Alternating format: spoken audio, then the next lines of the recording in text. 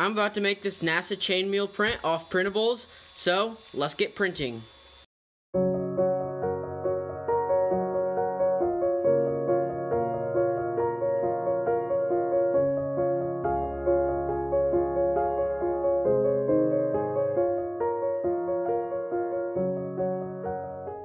Alright, this print is done and it is looking really good.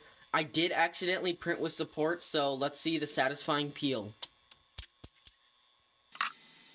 There is the front side of it. Let's get this cleaned up.